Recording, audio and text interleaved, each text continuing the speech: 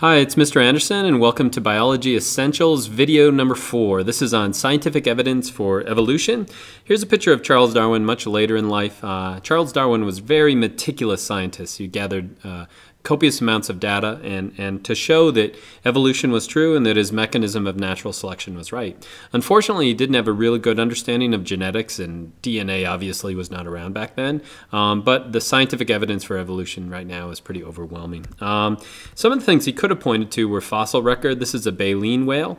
If you look at the fin of a baleen whale, it almost looks exactly like the bone structure in the human arm, which suggests that both I and the whale have a common ancestor that had bone structure similar to like that. Or you could look at the rear legs. Why would a whale have rear legs unless at one point it actually walked on land and evolved from something like that? And so today what I'm going to talk about is evidence for evolution. So what is evolution again? It's just changes in the gene pool. But specifically here, we're not only talking about microevolution, but macroevolution as well. First, I'm going to talk about 3 things that were available to Darwin, and he talked about. Number 1 is biogeography, in other words, where living things are found. I'll talk specifically about the Galapagos tortoises. Next, he talked about fossils. Example I'll give you is horse evolution over time.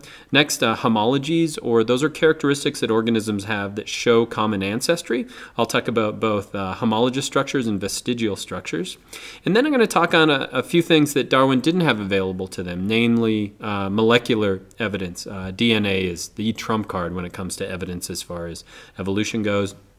And finally, I'm going to show you how we can use mathematical models to support our models for how evolution actually takes place. So we got a lot to do, so I better get started. Let's start with where Darwin started on the Galapagos, formulating his ideas.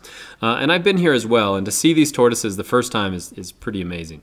Darwin's idea was that the giant tortoises on the Galapagos had moved from here out to the Galapagos, and so it had to float there or make it some way from the mainland to the Galapagos. And when you looked at the tortoise on Ecuador, it looks very similar. There's no predators, and so they were able to get very, very big. You can see there's clear differences in the size of the tortoises and more in their structure of their shell. Tortoises that come from really barren areas actually have a longer neck and what's called a saddle shape. Versus a dome shape. This is one from the highlands of Santa Cruz, and this one is from San Cristobal. Now, why do we just find tortoises there? Well, there was a founding population that actually moved there.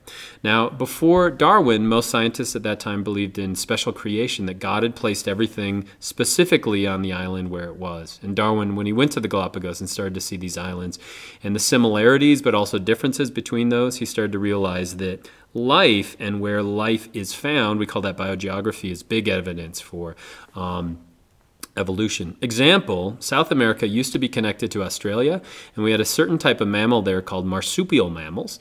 We had eutherian mammals up here on the top, and when those two came together, there was a war of the mammals, and eutherians really did fairly well and wiped out a lot of the marsupials that were there, but Australia, as it remained adrift, kept those marsupials there. So it'd be another example of biogeography.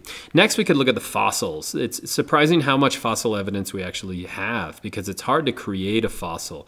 The geologic properties required for that are pretty tough.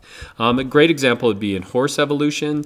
Through time, horses have gotten larger and larger and larger as their environment has changed, and they move from more of a browsing to more of a grazing kind of an animal. But we can see that growth reflected in the change in the fossil record. In other words, the teeth become flatter. They have to run faster when they're out on the plains, and so they move from many digits to just one digit. And so we can see this transition. It's not linear, it's branched. In other words, if we look at horse evolution, there are many dead ends, there are many branch points, but we can see that there's a continuous thread all the way from those first horses to the horses that we have today. So fossil evidence is really good. There's some surprising amount of data on whale and whale evolution. If you're interested in that, you could take a look. Next is, and Darwin talked about this as well. In fact, he actually mentioned this, and I've got a big one of these. This is called the Darwin's tubercle, which is like a little, I don't know if you can see that, where your ear is. And what it suggests is that we share ancestry with other primates who have this bump there as well. Homology or homologous means that they come from the same ancestry. And so this would be a human arm, this would be a dog leg, this would be a pigeon wing, and this would be a fin of a whale. And if you look at it, you could definitely, if you're an engineer, design a wing more efficiently than this wing right here. But natural selection started with an organism that had the same bone structure, and so it's used that bone structure and it's manipulated it to make the appendage that we have today. Vestigial structures are another thing that I could talk about briefly. Vestigial structures are structures that once had and did something but don't do anything anymore. Example would be goosebumps. I get goosebumps when I get scared or when I get cold, but I don't have a lot of fur, so it doesn't make me large and it doesn't give me much insulation. Wisdom teeth, a primitive tail, all those things are vestigial structures, an appendix, and they point to an ancestor that actually used those but has lost them over time. And so anatomy gives us huge pieces of evidence for evolution. But the one thing that Darwin didn't have was DNA. And so the best way to talk about DNA to start is to talk about the telephone game. If you've ever played the telephone game, essentially what you do is you start with a phrase. Let's say the fat cat ate the rat. And then this phrase is going to be whispered to the second person in line, who will whisper it to the third person in line. But let's say the third person in line here, we'll call this person yellow, makes a mistake. And instead of saying the fat cat ate the rat, said the fat car ate the rat. Now that's the message, that's the DNA. And so when that DNA is copied again, that mutation is copied on as well. So the fat car ate the rat, so that goes over here to pink. Pink does a nice job passing it on, but then eventually we get another mutation here. So we get a red mutation. And now it's the fat cat ate the bat. And now the fat car ate the bat, and finally the far car ate the bat. So when we get to the end, the DNA is very similar, but it's changed a little bit. And each of these are a mutation. We could call that the yellow mutation, the red mutation, and then the purple mutation. And so life started with one strand of DNA. And all living things on our planet have that same DNA, but these mutations have accumulated over time, and so they tell us a lot about who's related to whom. In other words, if you were to just tell me what the message is, and you had this mutation here in yellow, but you didn't have the red one, I could kind of place where you are and who you were standing next to. And so if Darwin had evidence related to DNA, it would have been a lot, he would have had an easier job convincing other people that he's right. So let's talk about some specific DNA evidence. An example I'm going to give you here is the human FGF2 gene. Over the last 10 years, we've started sequencing huge genomes. And a genome, remember, is the sequence of all the DNA inside that one living organism. The one I'm going to look at is one that it makes fibroblasts. So it's helpful in healing of wounds. And so we're going to go to this website right here. And we're going to take a look at, let's go right here.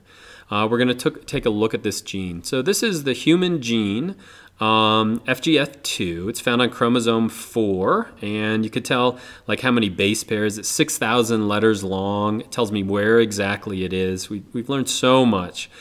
We could actually look at all the letters in that gene. Each of these red ones here would be an exon, so not really part of it. But again, we've got 6,000 letters or something. I could look at the whole gene. We've sequenced that. And again, this is in Homo sapien right here. So what we could do is now we could line that up. So this is just like that telephone game. We could line it up next to another organism. And we could see how related we are. And so let's see what would be a good one to do. Let's do a platypus.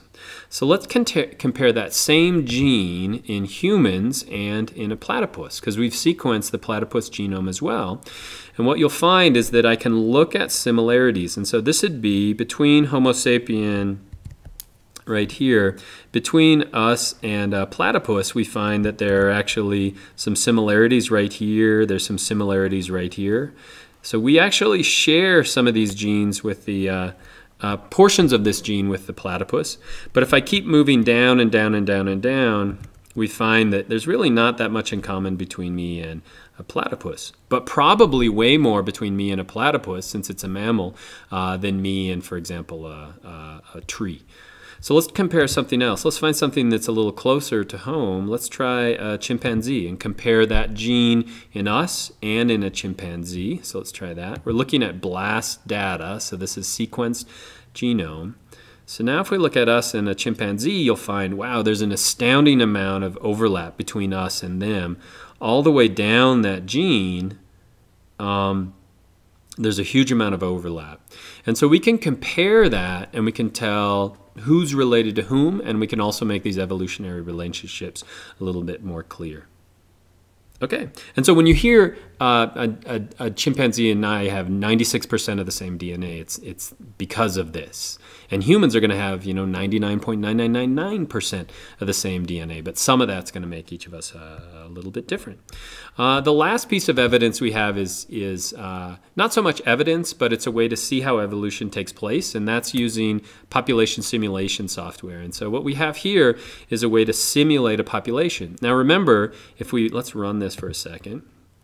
So this is a population the size of 1,000. We're just looking at one allele here. So we're looking at one gene, and it's two varieties of the gene. And so if we look at this value up here would be my p-value. This right here, let me change it to a different color. This would be my q-value. And then here are going to be my different genotypes. And so if this is, let's say this is, the big P is big H, and this is little h, maybe we're looking at Huntington's. Then this would be homozygous dominant, this would be heterozygous, and this is homozygous recessive. And so we could simulate it again. So let me do that for a second. Let's go back and simulate that again. And so chance is going to take over. So we could get a little bit of genetic drift this time. But the nice thing about population simulation software is it allows us to play around with those 5 different things, those 5 things that are required to maintain this equilibrium. So for example, we could play with a bottleneck. So maybe we want to make a bottleneck here from generation 100 to 120, where the population goes from 1,000 down to 10. And let's try to simulate that and see what happens. So now we've got 1,000 in our population, but now it's going to change. We're going to have a bottleneck effect right there. And so we could study how a bottleneck is going to affect a population over time. Or we could look at mutation or migration, or let's try fitness. So let's say if you're homozygous recessive, let's say you have a 50% chance of survival. So we could do a little bit of selection here, and we could run it again. Let's try that again. And now we have a p-value that's going way up, a q-value that's going down. And we have, almost the elimination of that homozygous recessive down here. So again, the evidence that Darwin had for natural selection was a ton. The one thing he was missing, though, was what we now have a really good understanding of now. So that's DNA, and it's how DNA is passed from generation to generation. And as it does that, it leaves these wonderful footprints that we can track evolution in. And so I hope that's helpful.